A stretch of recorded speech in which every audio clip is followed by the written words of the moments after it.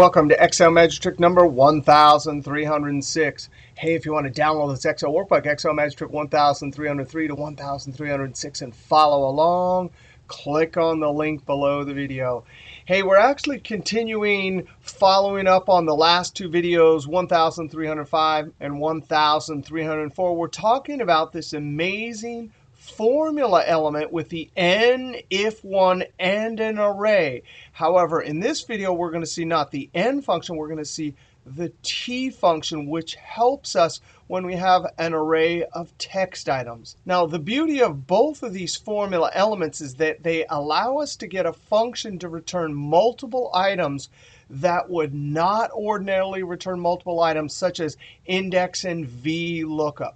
And the tricks with n if one and this t if one array are thanks to this blog right here and XLarium, who posted this blog, and also some tips that we're going to see.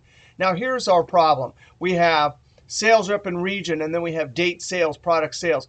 Well, of course, if we want a regional report to add up all of the sales for each one of our regions, East, Midwest, Southwest, we usually would add a helper column with VLOOKUP, and then we would use some ifs. Of course, we also might use the new Power Pivot data model and relationships. But what if we needed a formula down here and we were not allowed to use a helper column? Well, what would we do? We'd have to simulate this helper column inside our formula. Now, if we were simulating numbers in the formula, it would be a little bit easier. We could use the sum ifs with some function argument array operation. But with text items, it's a little bit more tricky. Let's just first start off our formula and see if we can simulate and get this helper column inside our formula. I'm actually going to depend on the fact that the first column of our lookup table is sorted. And this is actually a formula I've done before. We can use the lookup function. Lookup function is simply amazing. It can handle array operations. It can do all sorts of things. So in the lookup value, I can simply highlight every single sales rep. Remember, that VLOOKUP formula right there is looking that up. But here in this array formula, Control-Shift-Down arrow F4 to lock it. I want to tell lookup to look up every single sales rep to return every single region. Now, comma, I'm using the array down here. This is a two-column lookup table. F4 to lock it. Now, lookup only does approximate match. And so that's why this table has to be sorted. But lookup also doesn't need, like VLOOKUP, the second column and the 0 or false for exact. Lookup will always retrieve the item from the last column.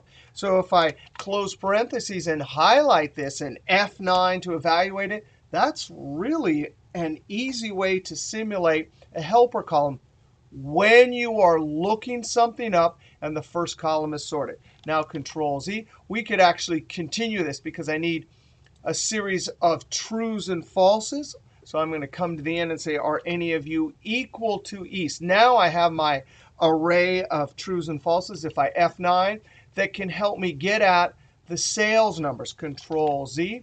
I'm going to put this inside of some product because I need to, in the first array, place all of the sales column. Control-Shift-Down arrow F4. And now I'm going to comma.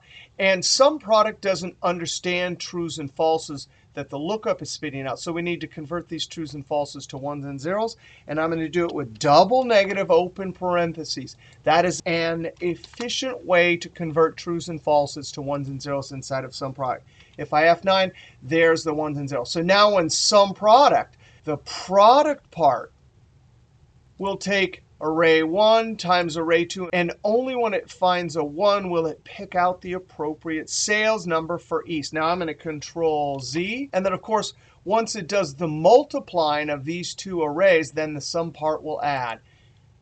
Close parentheses and Control-Enter. I don't have to use Control-Shift-Enter here. Double-click and send it down. And sure enough, I get the same thing as if I had done some ifs on a helper column. Now, the problem, of course, with this is, what if this was not sorted? So I'm going to sort one of the other columns. It's just not going to work. And in fact, I've been using this type of formula to simulate a relationship between two tables like we had a VLOOKUP helper column for years, but I've always been weary because what if the table wasn't sorted? Well, now, and I'm going to leave it like this, we'll undo it later. Now we can learn, click here, and I'm going to start with VLOOKUP. And I'm going to pretend for a moment that I don't know these tricks, and I'm just going to assume that the lookup value would do the same thing as the lookup function. Control-Shift down arrow, F4, comma, and then the table array. F4, comma, and then the column index number, I need to put a 2 for over here. 2, comma, false or 0 for exact match.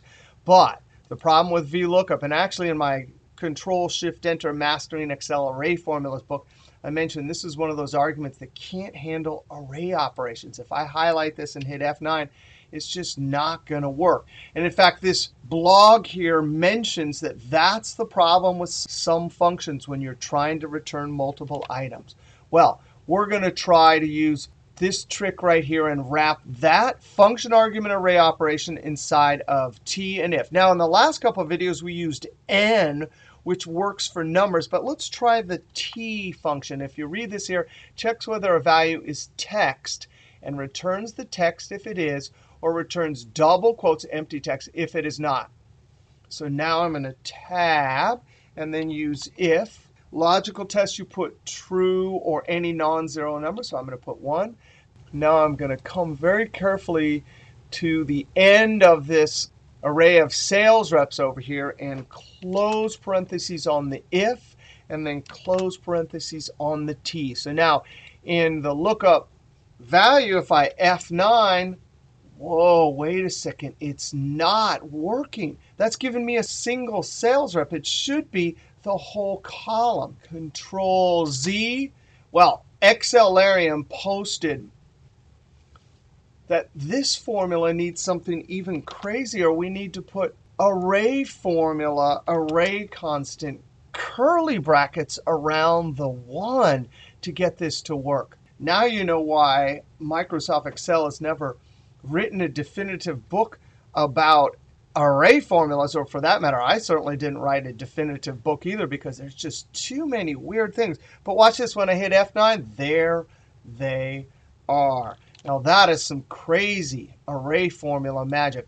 And if I take this one step further and highlight VLOOKUP in F9, there I have simulated this entire helper column. And guess what? The lookup table does not have to be sorted. Control Z.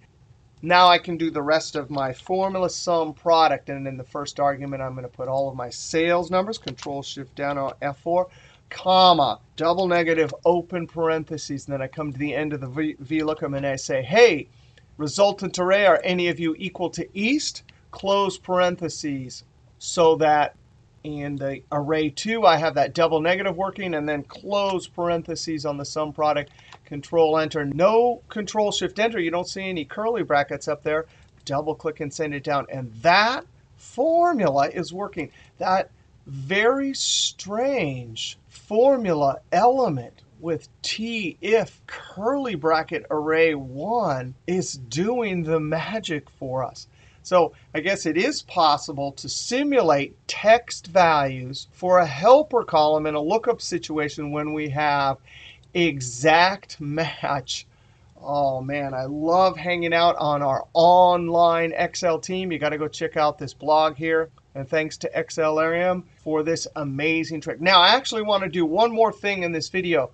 Notice we did not have to use Control-Shift-Enter here.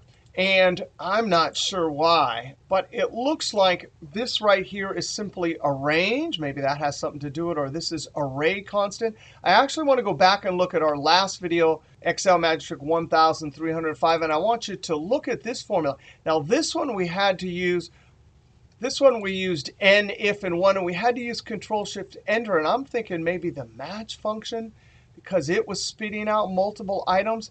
Maybe we had to, but again, this is kind of the mystery side of array formula. Sometimes we had to use our curly brackets up here. And if we go back to 1304, here was one where we used text join. Here, this might have an explanation why we didn't have to use Control-Shift-Enter. All of the array functions like mo.mult, frequency, linest, deliver an array of values. And when you put them in other functions, they don't require Control-Shift-Enter, except for the transpose function. But yet again, there's another exception. Hey, but check this out. We, in 1304, used n, if, and 1. And then in 1305, we used n, if, and 1 twice inside of index and sum. And then finally, in this video, we used t, if, curly brackets to simulate a helper column of text values. Hey, all right, we'll see you next video.